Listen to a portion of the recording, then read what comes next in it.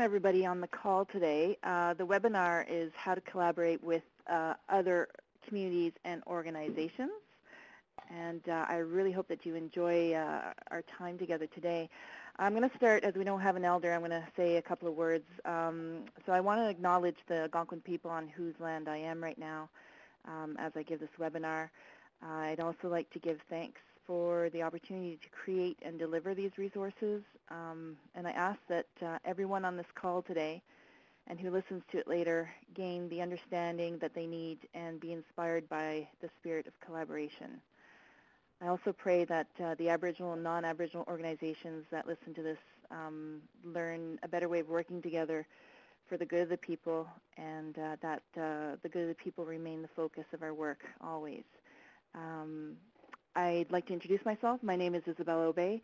I'm the president and founder of Native Way Training Services. We're an organization who specializes in creating, adapting, and delivering health, fitness, and sport resources. Along with this webinar series, we've launched the first Aboriginal Community Warrior Certification, which is an Aboriginal fitness certification with the Everybody Gets to Play Toolkit and Aboriginal Sport Development.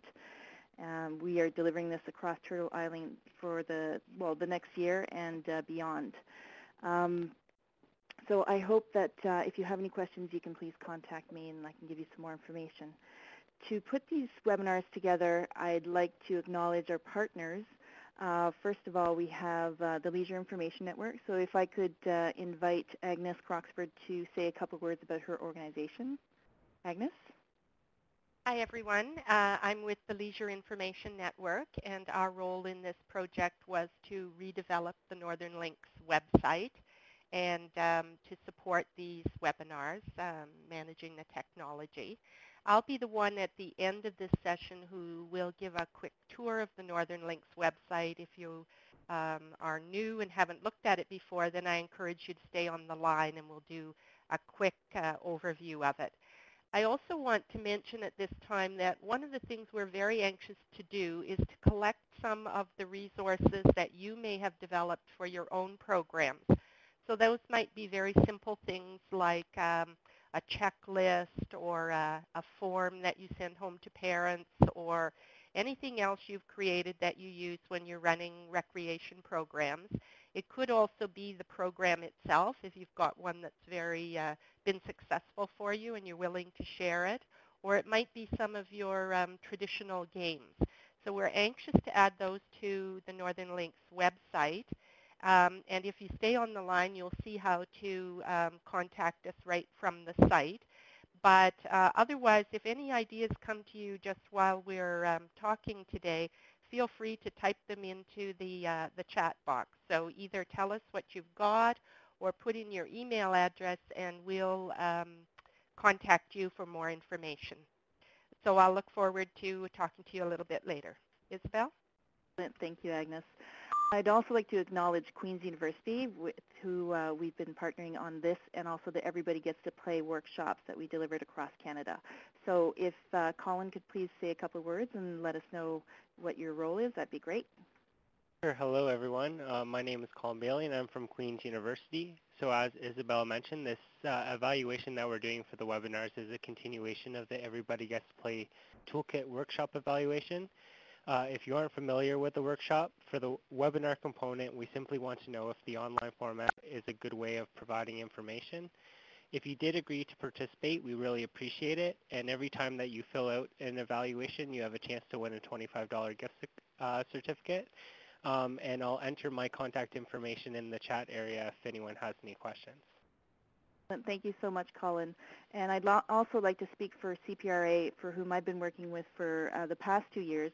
CPRA plays a key role in promoting parks and recreation across Canada with many partners, and they've been excellent at providing the First Nation, Inuit, and Métis Everybody Gets to Play workshops that we've delivered across Canada, as Colin mentioned.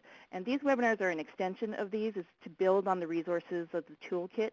The toolkit is still available. You can get it through CPRA, or you can download 2 of the resources off of the Northern Links website as well, and they're for free on the Northern Links. With the CPRA website, there is a cost, but you also get the resource CD with it. So that being said, I'd like to begin with the workshop, the webinar. But before, we have to acknowledge Jennifer, who's put all this together, and she'll make sure that everything plays according to plan. So Jennifer, if you could say a couple of words. Great, thanks, Isabel. My name is Jennifer Peltier, and I'm the host for the technical portion of this webinar. So once I'm done speaking, I will just enter my email address in the chat box so that if you have any difficulties technically throughout the workshop, you can definitely send me an email, and we'll try to troubleshoot through it. So just a couple ways to make this, a fun interactive session. First and foremost, throughout the presentation, there will be a few polls that do come up. You will see these appear on your screen. When these polls do come up, we just ask that you select the response that suits you best, and you'll see that when we go through. Also, throughout the presentation, if you should have any questions for Isabel, or you'd like to give her an applause, you can see a little man icon at the top of your screen. If everybody wants to just click on that right now, you'll see a drop-down menu that gives you a variety of choices. So if everyone could just raise a hand or agree or, slow down any option so that we all know that we're there and we've got that option. Perfect. Everybody's doing it. Great. So again, throughout the presentation, if you need to ask a question, you can raise your hand, or if you'd like to agree or disagree, you have that option. Also, the chat box, which I think everybody is familiar with from looking at it, is right at the bottom right-hand corner of your screen. So throughout the presentation, if you have a question, or at the end, if you have a question, you can select the blank space at the bottom of the chat box. And once you've selected that, it gives you the option to type in. So you can go ahead and type in your question or comments, and then once you've completed whatever it is that you want to share, and you can just select the little speaking bubble there, and it'll send it off so that everybody can see it. So during your typing, we won't be able to see what you're saying until you push that little button, and then it will also include your name in that so that you don't have to put that additionally. So right now, all of our phones are muted, and if you need to unmute your phone at any point, you can just select the little mute or the little phone icon at the top of the screen, and a drop-down menu will give you that option, and you can select that, or you can make it even easier on your phone and select *6. And that's all for me. Thanks, Isabel. Thanks, Jennifer. So before we get started on today's goals, I just wanted to let you know how we selected the topics of the webinar series. So there were a few consultations. Some of them were individual, some of them were in groups with First Nation communities, Aboriginal people across Canada. And so we came up with these topics of the webinars that are part of the series. This particular one, I did a lot of research online. I spoke to a few colleagues, and also from my own personal experience as well. So I really hope that you enjoy it, and I'd love to get your feedback at the end and find out how you feel about it. And if you have any suggestions as well, that would be excellent, because this is a great opportunity for us to share and to help each other out. So today's goals, we're going to go over the Youth Fitness Guidelines. We're going to define what collaboration is. We're going to explore some ideas and some models and some guidelines. And we're going to look at risk management and some of the benefits of collaborating with other communities or organizations. So the format of the session, we have the delivery of information with some questions asked through polls. We'll have an evaluation after the session. We'll also have the open discussion that I just mentioned, where we can actually share some tips and perhaps even troubleshoot some ideas. And there will be some more poll questions evaluating the exchange.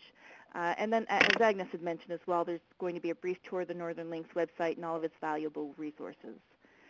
So the Canadian Physical Activity Guidelines recommends that infants age less than 1 year should be physically active several times daily, particularly through interactive floor-based play.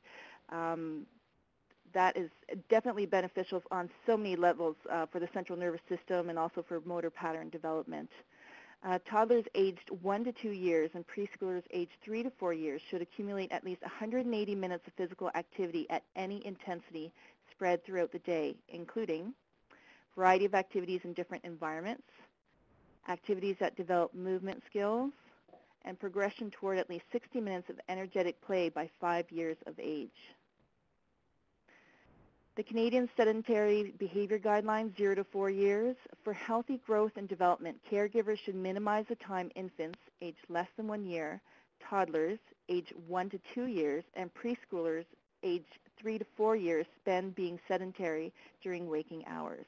So this includes prolonged sitting or being restrained, like the stroller, the high chair, for more than 1 hour at a time. For those under 2 years, screen time, TV, computer, electronic games is not recommended. For children 2 to 4 years, screen time should be limited to under 1 hour per day. The less, the better. So guidelines for children 5 to 11 years and youth 12 to 17 years. So for health benefits, children aged 5 to 11 years and youth aged 12 to 17 years should accumulate at least 60 minutes of moderate to vigorous intensity physical activity daily. This should include vigorous intensity activity at least 3 days per week, activities that strengthen muscle and bone at least 3 days per week. More recommendations. So for health benefits, children aged 5 to 11 years and youth aged 12 to 17 years should minimize the time they spend being sedentary each day. This may be achieved by limit recreational screen time to no more than 2 hours per day. The lower the levels are associated with additional health benefits. Limit sedentary motorized transport, extended sitting, and time spent indoors throughout the day. Educating our communities and then having them move into action can be challenging under any circumstances. One of the sayings that I love most is that it takes many hands to make light work. So here, for the people who have the computer, you see there's the poll. Please answer. So it says, have you ever collaborated with other communities or organizations before? So everybody can just vote, and then we'll see the results.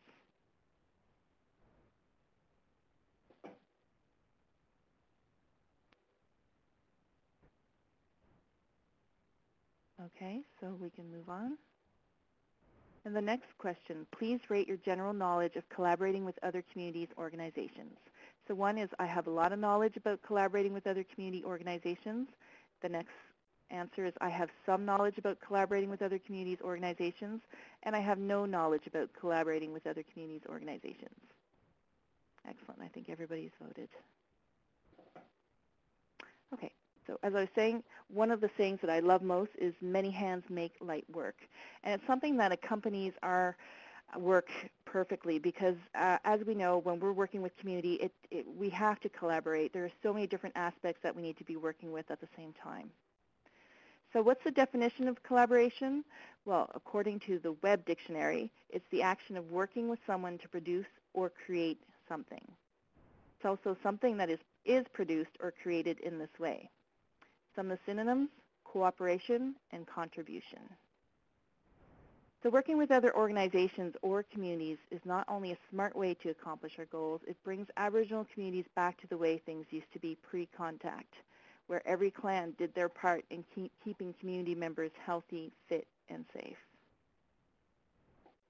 So currently, as we see in our communities, most organizations tend to be structured vertically. Decisions are made at the top, and people derive their authority from their positions within the hierarchy. The leadership is centralized, the work is mission-driven, and is guided by procedures and statutes. The communication is mostly confined to members of the organization. In contrast, collaborative groups are structured horizontally, so leadership is broadly distributed.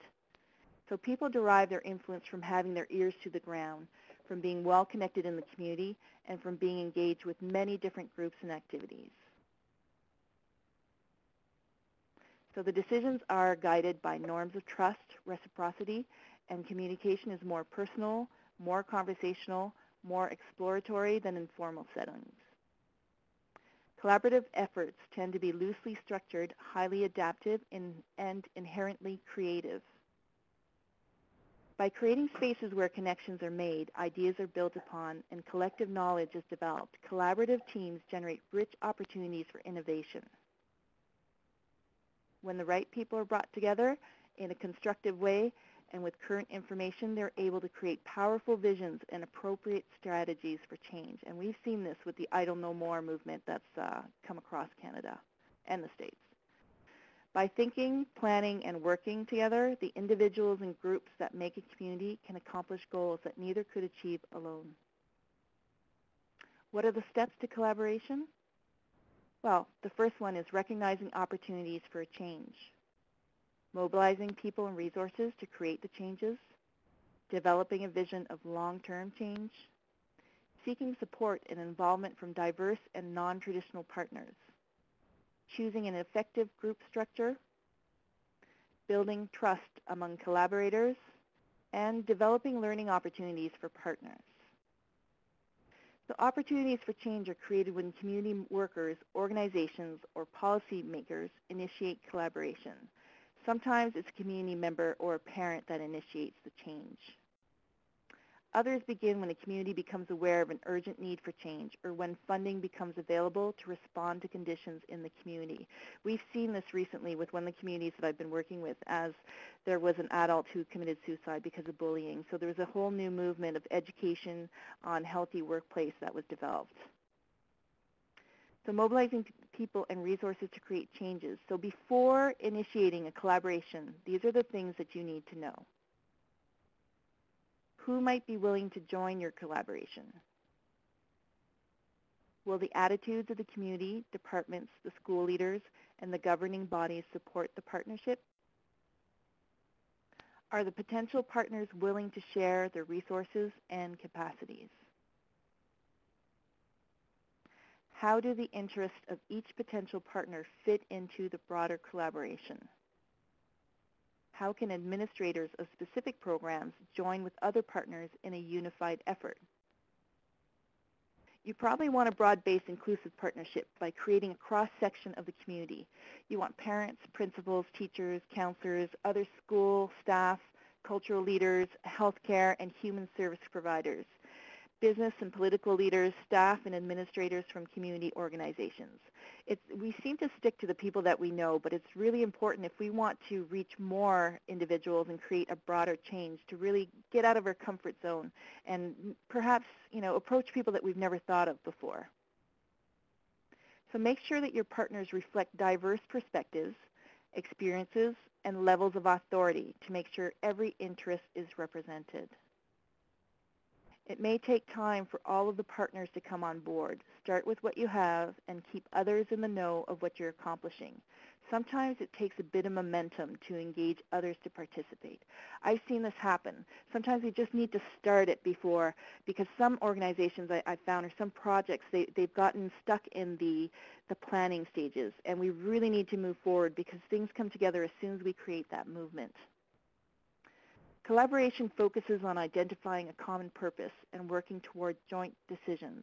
This distinguishes it from other forms of cooperation that may involve shared interests but are not based on a collectively articulated goal or vision. We cannot even begin to agree on how we should act until we have a common definition of the problem, one that reflects an understanding of our own interests, the interests of others, and how the two diverge and converge. As we know, there are so many different ways to accomplish things. So if we can define exactly what our goal is and what the common interest is, then we can actually start moving together in a very harmonious way.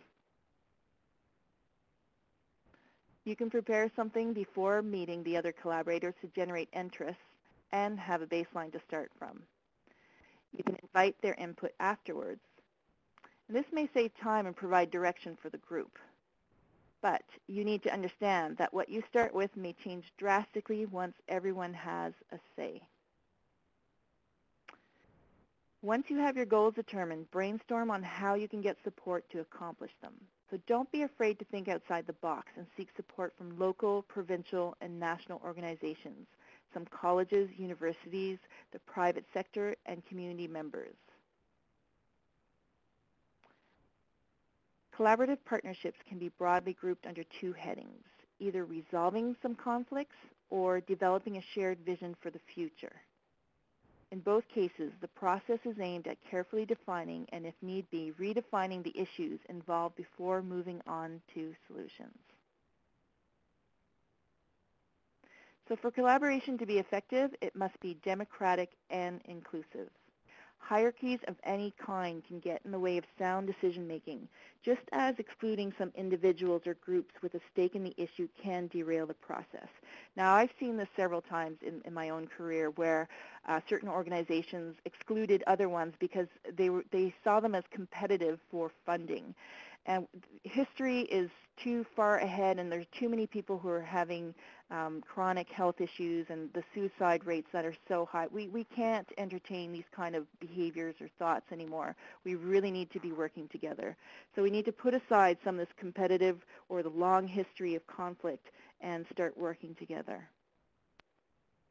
So have a collaboration work group meeting about what you want to accomplish and how you want to accomplish it. Decide what system you want to change and how you will go about making the changes. Determine what results you want from working together.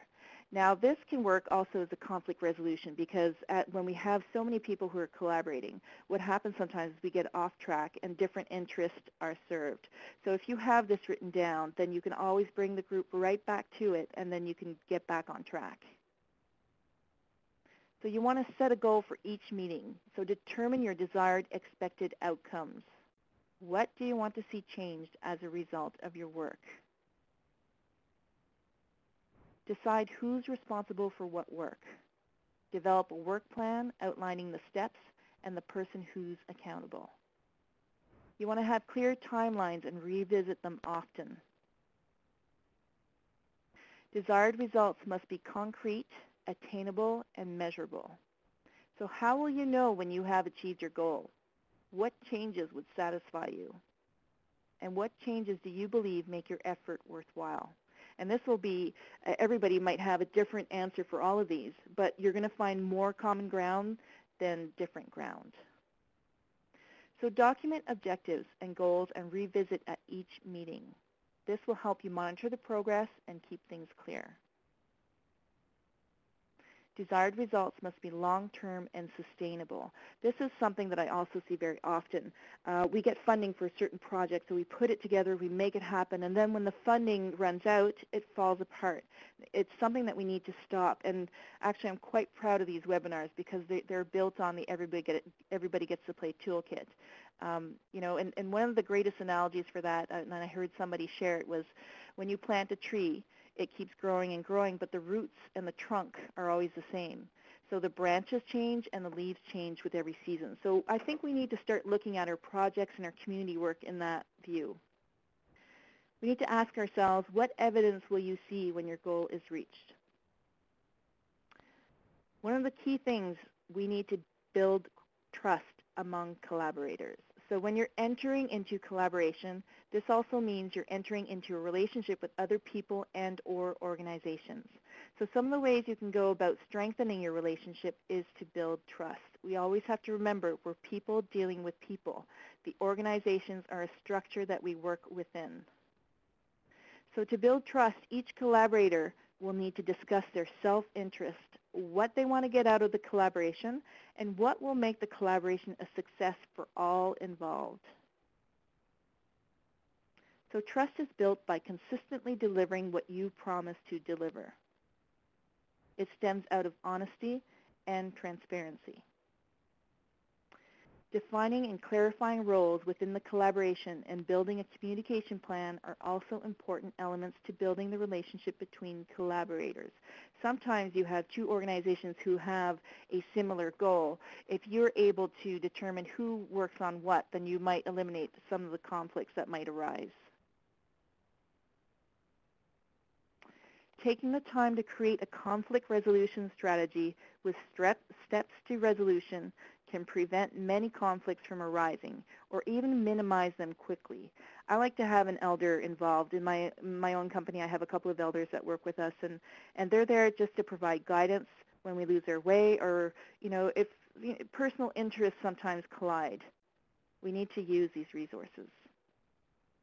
So developing learning opportunities. Coming together with people we don't normally work with provides us with a chance to experience different work styles as well as to practice an open mind.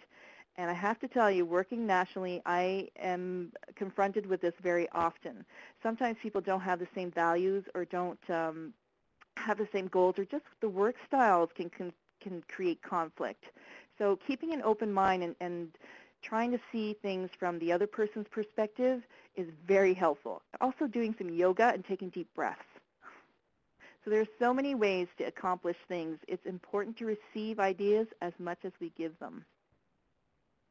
So we can use these situations to learn skills we may not have developed and see things in a different way. So the challenge of putting collaboration into action raises many practical issues. Where will the partners meet to conduct business? Will one agency's facilities be used, or will meetings rotate among several facilities? Having the meetings rotate is actually a great idea, because what you can do is you can have some free time before every meeting, and whoever is hosting can give an orientation or a tour or just a brief overview of their organization and how they function. Sometimes that actually sparks more collaboration. We need to ask who will attend the meetings. What time of the day or week are most convenient for them? Will childcare be provided? How often will the group meet? Will it meet for the same purpose every time? How long will meetings last? Who will determine the agenda for each meeting? How and when will partners submit agenda items? And we can have different coordinators for different aspects, like for transportation or for budgeting. Spreading out the work is always a very good idea, because then there isn't just one person who's overloaded. Will the position of chairperson rotate or remain stable? Who will distribute briefing materials to participants? Who will record and distribute meeting minutes? So establishing a governing structure. Will responsibility be shared equally, or will one partner take the lead? How will decisions be made among partners? Will the task be delegated to subcommittees? If so, which ones? Who will staff subcommittees, and how will topics and members be selected? How can the meeting format best accommodate communication styles and preferences within the community? For example, are informal meetings with refreshments best? So I would suggest, when you're about to build a collaborating group, I would have these questions ready. You were sent a handout. Have these questions ready and have your own answers down as well. And maybe when you're recruiting people, you might want to give a little bit of an outline of what works best for you, and then get their feedback and see how the group would like things to get done. I usually find for myself, the more I prepare, the easier it is to put things together. And even if it changes along the way, which is fine, at least you have a concrete base to lead from. The implementation phase. So the final step of the collaborative process, this is when participating collaborators present the project to their communities, organizations, or even the clientele. The parties bring in the support of those who will be implementing the work. The implementation is established, and the project is monitored, and the collaboration is effective. This is probably one of the most important parts. We really need to stay on track. That's where documenting all the meetings, having established the timelines and revisiting them are very beneficial, because then we see what we've accomplished. And like I mentioned before, oftentimes what we start out to do may turn into something else. But as long as we're achieving the goal that we set out in the beginning, and we might even achieve more along the way, then we're moving forward, and we're establishing a frontier or some great work to maybe build more branches and have more leaves turn over. So collaborative ventures obviously vary a great deal, and not all of them can or want to follow this general framework. Sometimes there's a need that presents itself, and you just need to move forward, even if you haven't established everything. But I would recommend that you do visit the guidelines that are in here as you go along the way, because then we can become more effective. Regardless, it's time for a change. So poll number 3. How would you rate your community's current level of collaboration with other communities and organizations? So please answer.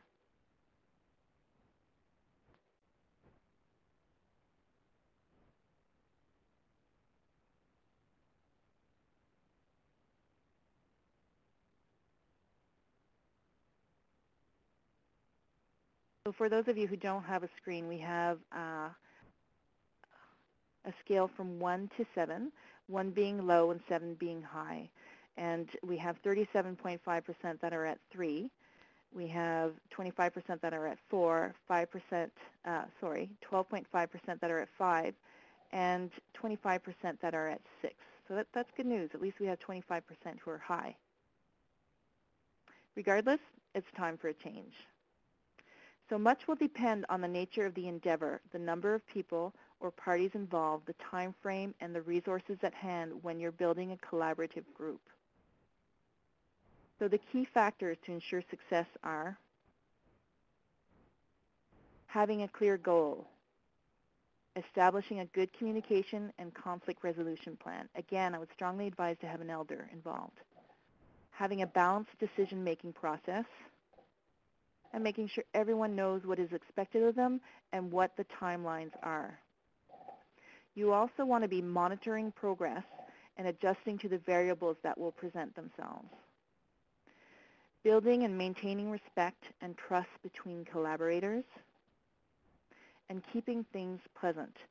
This is something I want to talk a little bit about because when I was doing the consultations with the different participants, when we were talking about this webinar topic, many people mentioned difficulties in working with non-Aboriginal organizations. So sometimes there are conflicts of values between Aboriginal and non-Aboriginal organizations, and it's something that I encounter frequently as well. And I often try to explain to different parties. I grew up in mainstream, so it's easy for me to work with community, and it's easy for me to work with non-Aboriginal organizations.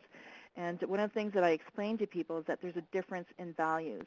And in mainstream, as I mentioned, I grew up in Ottawa, what is valued is the results. It's very time-based. You're looking at the process, want to get things done.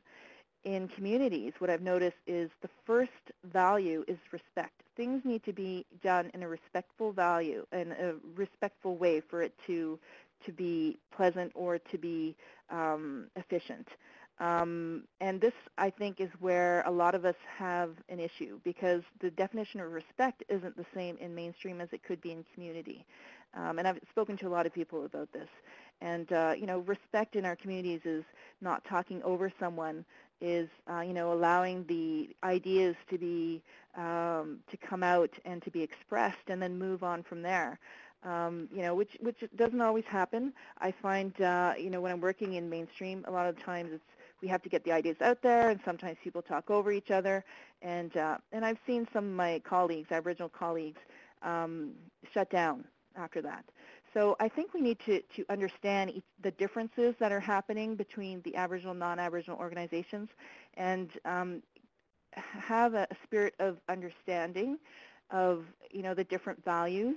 And that goes both ways. I think that we need to educate non-Aboriginal communities on what respect and what's important in the Aboriginal communities. And I think that maybe the non-Aboriginal communities can understand as well that what the definition of respect is. So I think we both have a responsibility of communication here because we need to be working together and we need to establish more health in our communities. So I hope this will give you some food for thought.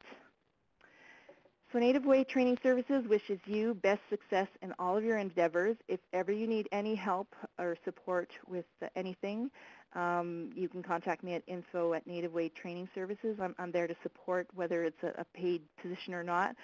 Our mandate is really to help communities into health.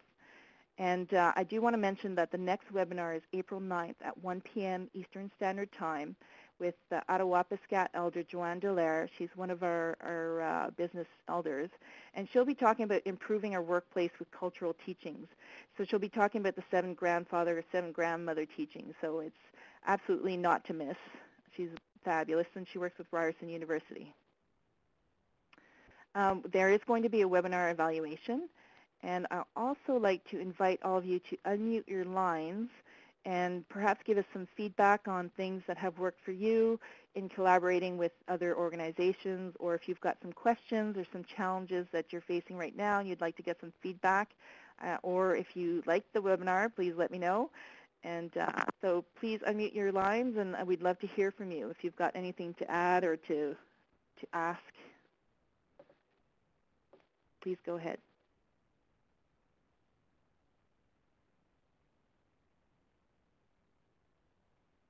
Or if anybody's got a joke to tell, that would be good.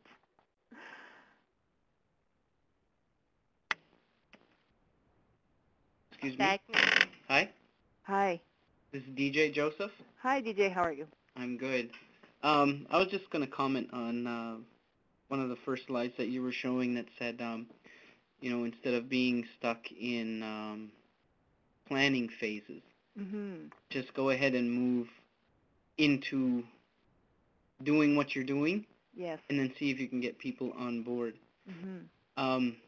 I'm kind of actually in that process right now where I have a youth group. Like, it's not, we've met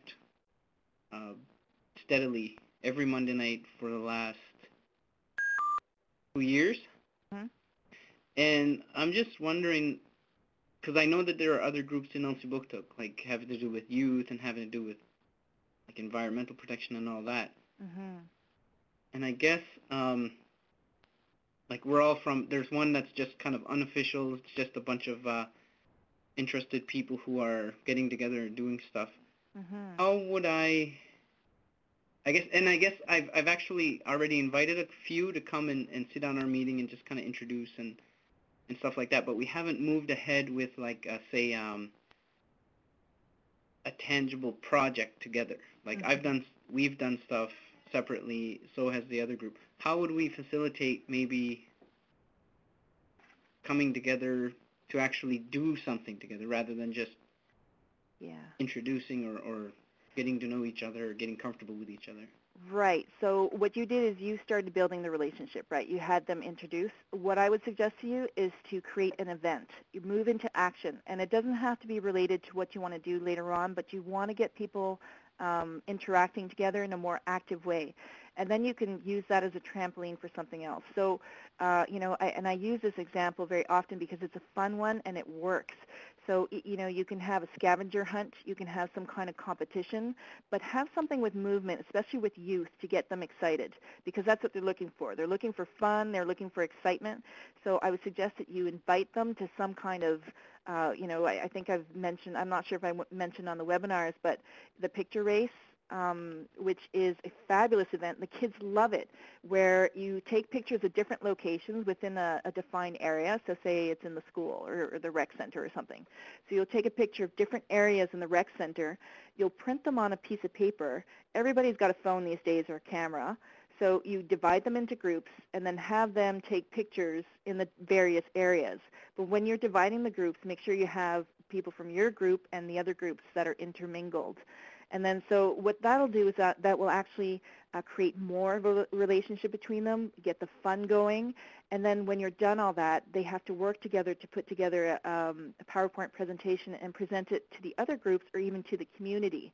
So what happens, a lot of people have fun, and then they associate that when they're in a good mood, they're having a good time, they will associate that with whatever project you present to them after. So build some momentum, get people excited and having fun, and then present the next step. Okay, but you have to maintain, especially with youth, and I know you know this, DJ, when you're dealing with youth, you want to keep it fun. So you always have to have playtime and practical time. Sure. Yes. Thank you. You're welcome. And I got more ideas like that. Like if ever any of you get stuck or are not sure, give me a call or send me an email, and I'm more than happy. I've got more than enough ideas coming by all the time. So. Nice. Thank you very much. You're welcome, DJ. Let me know how it goes. Send me a picture. I will. Perfect. Does anybody else have a question, comment? Did helpful?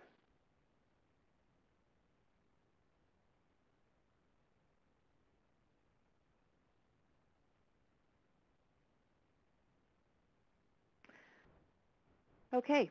So I imagine if anybody else wants to add something, please do so now, or just put a little chat that you're going to speak.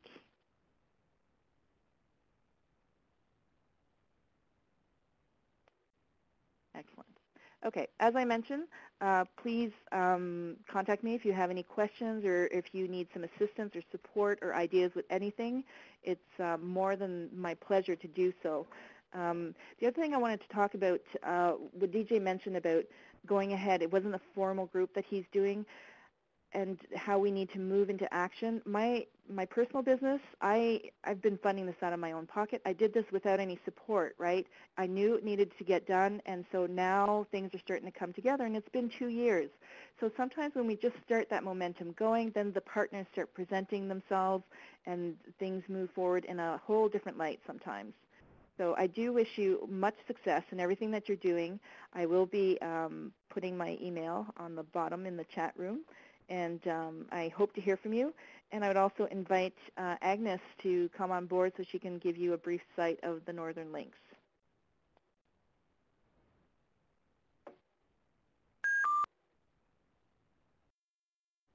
Hey everyone, I'm just going to wait a moment and let people who are planning to leave now, have seen the presentation before, sign off, and we'll get started right away on the tour of the Northern Links website. And feel free to mute your line and to make comments or ask questions as we go along. So first of all, I want to thank the Public Health Agency of Canada, which funded the redevelopment of this site, and also to express appreciation to Bert Crowfoot, who provided many of the images that you see on the site. We're so grateful to him. The images are fabulous, and I think they make the site so much more interesting to visit. And it's your site. It's a grassroots site, so we're very anxious to hear from you. On almost every page that I show you today, you're going to see a feedback form where you can offer suggestions for things you'd like to see on here, or even add your own resources that you might have or your program ideas. If you look down the home page, you'll see that we have a number of items on here. We have a feature location. Right now we're promoting the webinars. And as the webinars wind down, we'll feature other items on there. And I just want to draw your attention to the fact that as the webinars finish within a day or two, we usually have the recording of the webinar up here. So you can come back and look at it again, or you can refer your colleagues to watch it. So they'll be there on a permanent basis. Also, by looking down the home page, you can see that the latest event, the latest program idea, and latest news, and the most recent resource that were added to the site are listed there. So you can get a sense of how frequently the site changes. We have people who are adding content to the site just about every day, so there's some pretty frequent changes. We have a news and events section. What you're seeing here is the news, and as I said, we have people changing or adding content every day. I have someone who goes through online news sources every day looking for items that would be of interest. We're primarily focusing on what would be of interest to you as someone who works or volunteers in recreation. So that's the kind of thing you'll see both in the news and in the events. Less local information and more that would be of interest in your professional side of things. We have a resource database that has several hundred items in it, and there are a couple of ways you can search it. You can search by keyword, and since today's topic was collaboration, I'm just going to show you what would happen if you looked for joint use agreements. So you have the option to search either for just Aboriginal resources or all resources. And if we search on joint use as a topic, we're going to see a number of joint use agreements, sample agreements coming up. For each of these, if you click through, you will get either a link out to another website or an attachment that you can download. So in this case, you're getting the actual joint use agreement from Kirkland Lake, and then you could take that agreement and you could edit it and use it for your own purposes. So we're trying to give you really practical stuff here. The other way to search the database is by topic.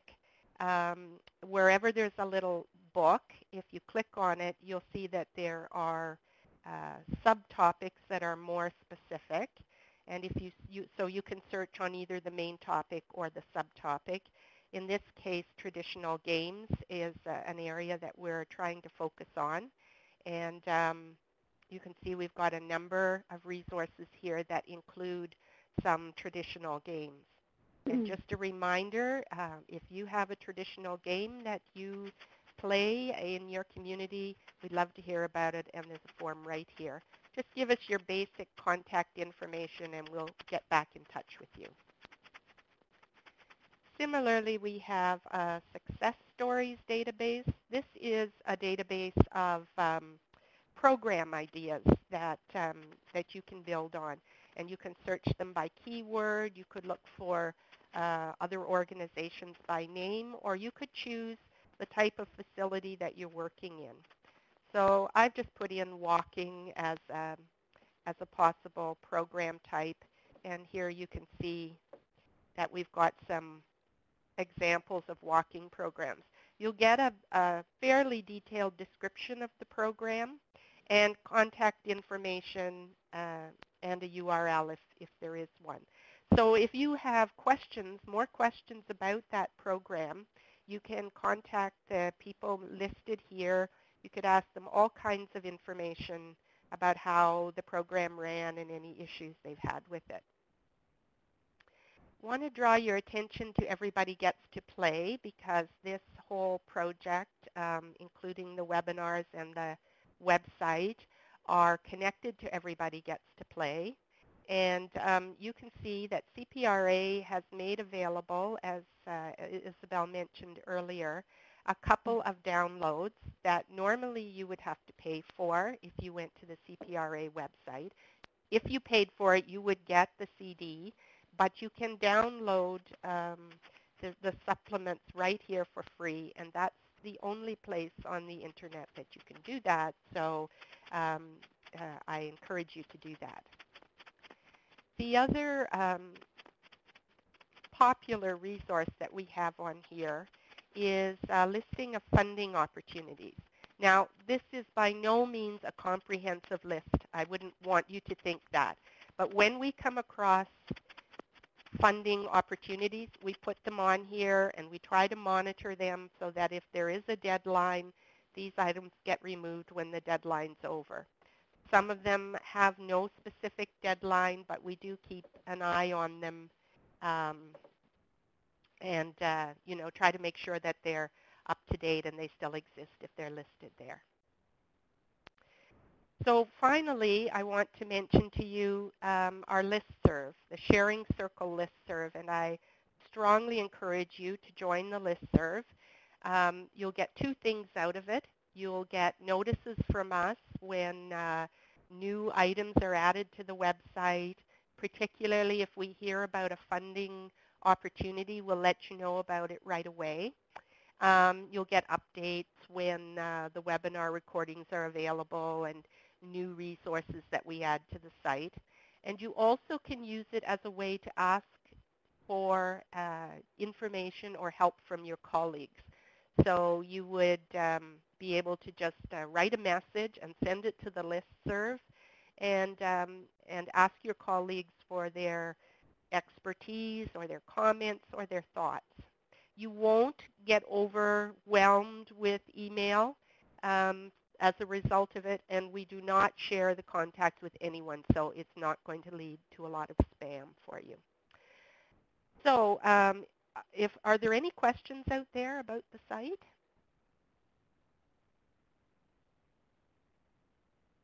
Well, if not, then I'm going to turn it back over to Isabel and just encourage you to visit the site and send us your comments whenever you get a chance.